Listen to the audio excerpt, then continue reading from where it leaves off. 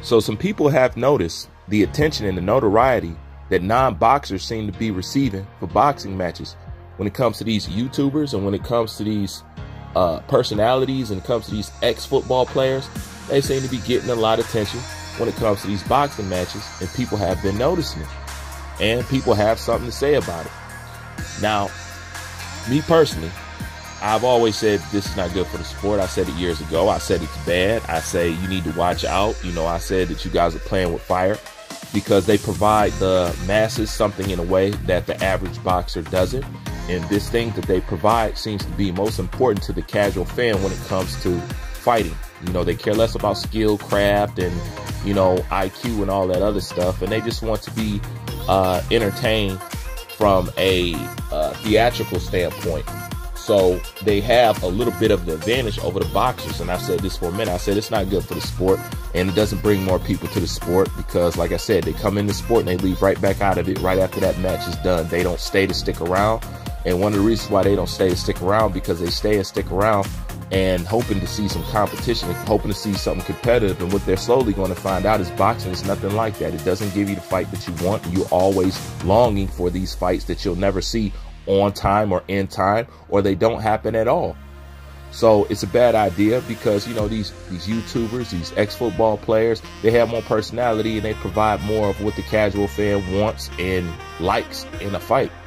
This is why they get the attention that they do, because at the end of the day, they really don't care about your sweet science. You know what I'm saying?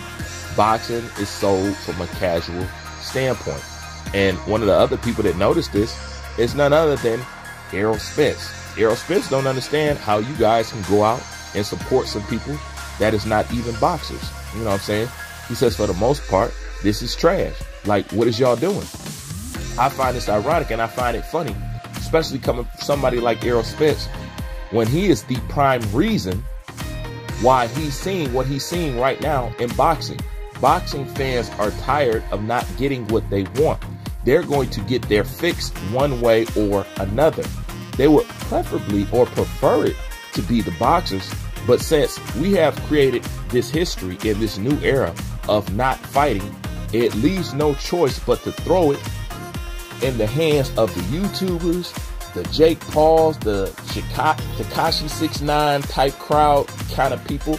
And yes, eventually they will take over boxing because they come with built-in numbers. And since boxing is a business, who you think they gonna roll with first? I told you, they won't be satisfied till you end up on the undercard of a YouTuber. They're only going to keep these boxers around to pay sanctioning fees. You guys will be last in place, okay? Celebrities and people who can gain a crowd or gain so many subscribers or whatever, people like me will be on top, basically.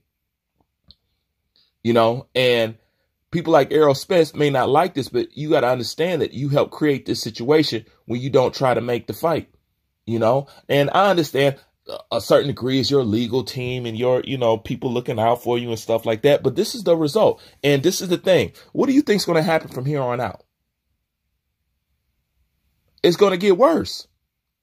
You have to know that it's going to get worse. See, they're building the niche right now. OK, not too long you had KSI.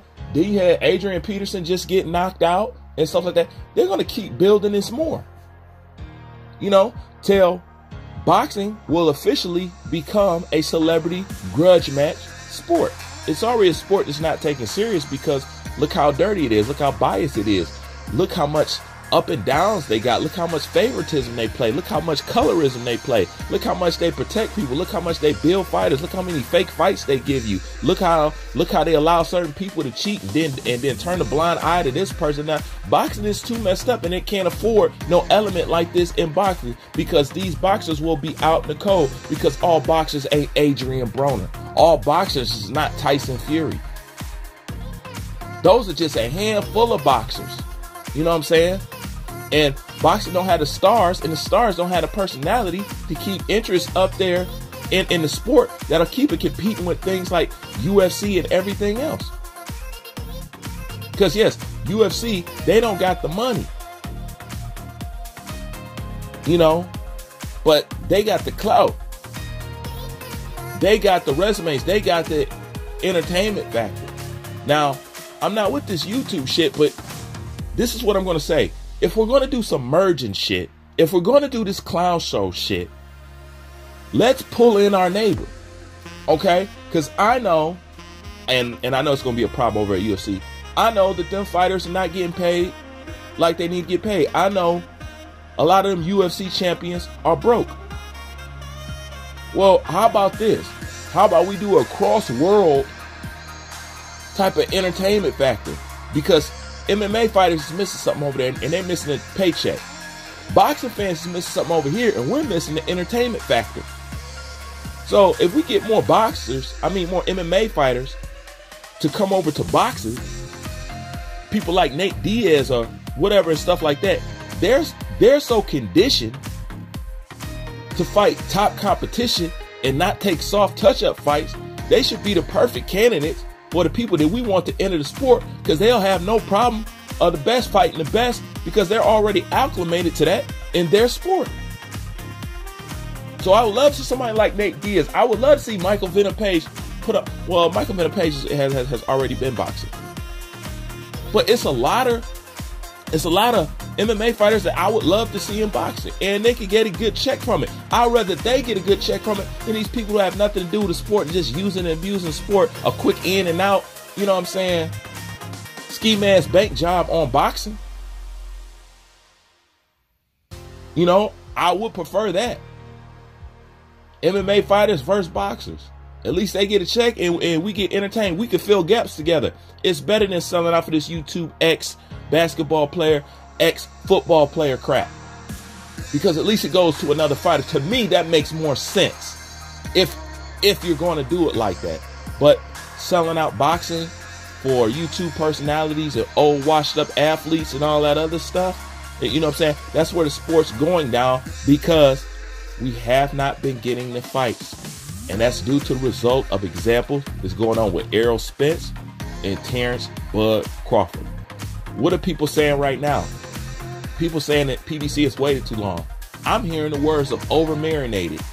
I'm hearing the words of expired, spoiled milk and stuff like that. I'm already annoyed with EROLL Spence, Terrence Crawford. I've already talked about it more than I want to talk about it. You know what I'm saying? To me, it's kind of like, you ever watch TV, right?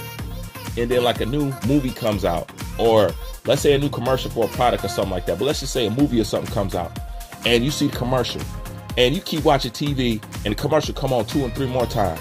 After a while, after you keep showing me that commercial back to back to back to back, I'm less likely to go see the movie, because you play the damn commercial so much that it turns me off. You know what I'm saying? Like some movies, like they just play the shit out of the commercial, and I don't end up going to watch the movie because I'm irritated by the commercial. I was oversaturated with it to the point I was not interested.